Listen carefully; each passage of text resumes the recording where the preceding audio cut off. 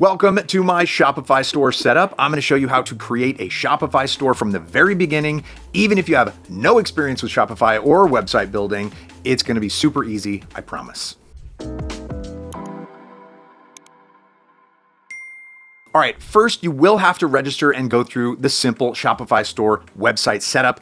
To create a Shopify account, you can go to their website by clicking the link in the description. Just click Start Free Trial. You'll be prompted to enter your email address, a password, and the name of your store. Once you filled it in, Shopify is going to throw a few setup questions your way, nothing too heavy, just to get a feel for what you're building.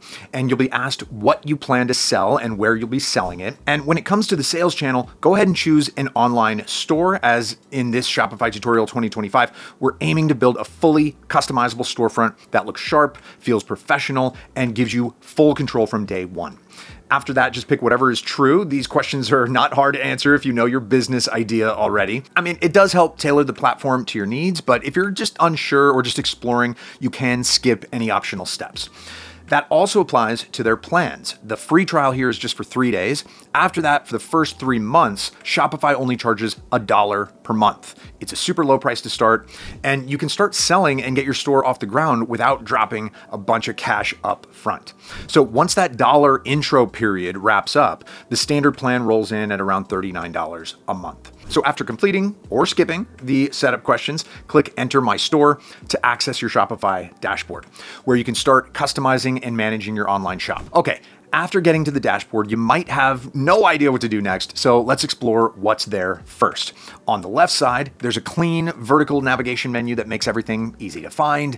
It starts with Home, which gives you a quick overview of your store's activity and some helpful setup tips. Orders is where you manage your sales. Products is for adding or updating items, and Customers shows everyone who's interacted with your store, from buyers to email subscribers. All right, Analytics is one of my favorite sections. It gives you a simple but powerful view of your traffic, sales, and trends. Marketing lets you build campaigns like email or ads. And Online Store is where you design your storefront, adjust your theme, and manage content like blog posts. At the bottom is Settings, where all the operational stuff lives: payments, shipping, checkout, and more. Okay, up top, you're gonna see a setup guide banner. This is actually super helpful. It walks you through essentials like adding products, setting up payments, and connecting your domain. So it feels more like a smart assistant than a boring checklist, and you can skip steps and just come back anytime. But in this tutorial, I'm gonna walk you through each part myself. So honestly, the UI is one of Shopify's biggest wins. The interface is clean, intuitive, and just genuinely easy to use, even if you're brand new to website building. So with that said, I do wish the dashboard was a bit more customizable, like pinning favorite sections or tweaking the layout. Not a deal breaker, just a missed opportunity maybe.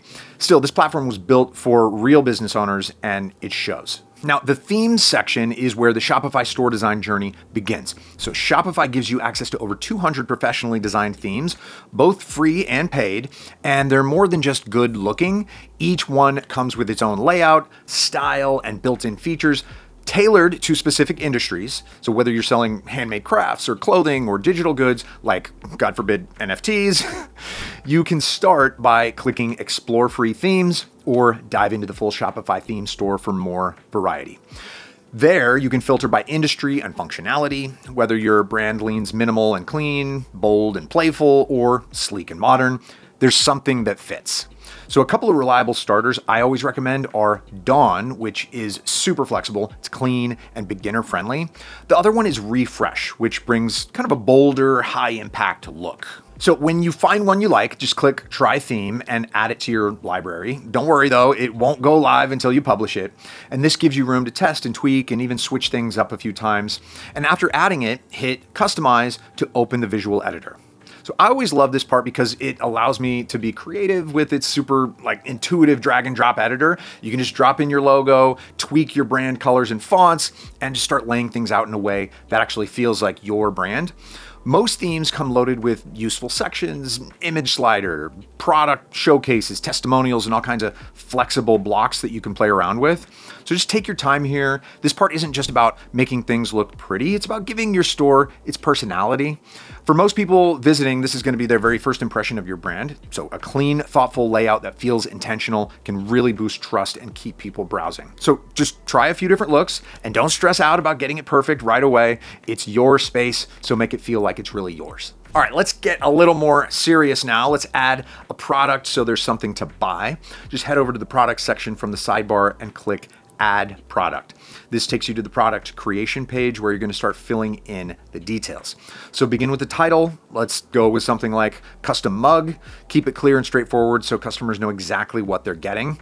In the description box, write a short, friendly summary or just use their AI text generator for help. Now, next in this guide on how to build Shopify store, upload a high quality image of the product, okay? Good visuals make a big difference here. Clean, well-lit photos instantly add credibility to your store. After that, set your price and scroll down to input your inventory quantity and stock keeping unit if you have one. Yeah, it doesn't have to be complicated. Now, don't forget to check the charge tax box if it does apply to your region. And once everything looks good, just click Save. Okay, to avoid having an empty storefront, let's go ahead and add a second product. This helps showcase a bit of variety and makes the store feel, more legit. Maybe we add a personalized tote bag. Same process, title, short description, image, price, inventory, and save. Okay, now that you've got some products in, your store needs to be ready to accept payments. So head over to settings in the bottom left corner of the dashboard, then click on payments. This is where you're going to choose how your customers can pay you. So the easiest option is Shopify Payments. It's built right into the platform and lets you accept credit cards without needing a third-party provider. So just click to enable it and follow the setup prompts, which include adding your business and banking info. So once that's live, you're going to be ready to accept all major credit and debit cards right away. So PayPal is also available by default. So if you've got a PayPal account, you can link it here to offer that as another payment method, which is great since a lot of customers prefer it for speed and trust. So if you plan on selling in person, you can also record cash payments from the physical locations like markets or pop-ups. It's a quick toggle and it doesn't require much setup, just good to know that it's here. Now, with payments in place, your store is officially ready to bring in that money, but there are a couple of other things that we need to take care of before we can say that this website and store is finito. All right, one of those things is shipping rates configuration. So it's once again in the settings, and there you select shipping and delivery. Under the shipping section, click Manage Rates, and this is where you control what your customers see and pay at checkout when it comes to delivery. All right, so there's a few ways to approach this, but for a simple, beginner-friendly setup, I recommend starting with something straightforward. So for example, you can offer free shipping within the United States and $5 flat rate shipping for international orders. So to do that, choose your shipping zone, let's say United States, and click Add Rate. Name it something like free standard shipping and just set the price to 0. For international, create another shipping zone that includes the rest of the world and add a rate called flat rate international shipping with a $5 fee. So this just keeps things clean and predictable for both you and your customers. Of course, Shopify gives you the flexibility to go way more in depth, and you can create custom rates based on weight, price tiers, or even specific regions. There are also Shopify apps in the store that unlock advanced shipping logic, real-time carrier rates, and region-specific rules. But since this is a Shopify tutorial for beginners, we're keeping it simple for now. So if you would like a more advanced guide on things like dynamic rates, zone-based delivery, or integrating with fulfillment services, just drop a comment and I'll be happy to dive deeper in a future video. And if you don't have Shopify yet, you can grab it at the lowest price by scanning this QR code or clicking the link in the description. Anyway, next in this Shopify store setup, let's head over to Settings, then General. This is where you fill in the core business details that Shopify uses behind the scenes. Make sure your store name is correct. Enter your business email. This is where customers' notifications and Shopify updates are going to go, and add your business address. It's required for invoices and shipping labels, so make sure it's correct, even if you're just starting out from home. Next, go to the online store and then preferences. This is where you're going to handle a few key settings that impact Shopify SEO, or in other words, how your store appears on search engines. At the top, there's a box for your homepage, meta description. This is the short blurb that shows up under your store link on Google. Keep it clear and inviting. All right, now scroll down and look for the password protection section. By default, Shopify keeps your store hidden from the public until you're ready. So when you are ready to go live, just simply uncheck the password protected box and save. And just like that, your store is accessible to everyone. Now, let's talk about your domain name. So right now your store has a temporary Shopify branded URL, but you'll probably want something cleaner and more on brand like yourstorename.com. Shopify makes this super easy. Just go to settings, then domains, and you can buy a domain directly through Shopify. The setup is instant and everything just syncs automatically. Now, you might already have a third-party domain from a provider like Namecheap. No problem. You can connect it here without much hassle. Shopify walks you through it step by step. And if you ever find yourself needing more advanced options like managing multiple domains, setting up redirects, or tailoring things for international audiences, the Shopify App Store has plenty of add-ons that help you with all of that.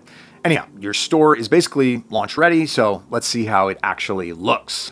All right, up in the top right corner of your Shopify dashboard, you're gonna see a little button that says View Your Store. Go ahead and click it. This is your first real look at your site through the eyes of your customers. So take a moment to explore and just imagine you're a visitor, all right? Scroll through the homepage, click a product, maybe add it to the cart just to test things out. Pay attention to things like whether images are crisp or your descriptions make sense and your pricing is right. Oh, and don't forget to check the experience on mobile either. Okay, now to be honest, I kind of enjoy this part the most. From product listings to checkout to that final confirmation screen, you're watching the system you just built actually work. No more theory, no more setup, it's live, it's real, and it's ready for business. So yeah, that wraps up my Shopify website builder tutorial. Don't forget to use my discount from the description to save on Shopify. And if you did find this Shopify setup step-by-step helpful, like and subscribe, please. Thanks for watching, and yeah, go make that money. Bye.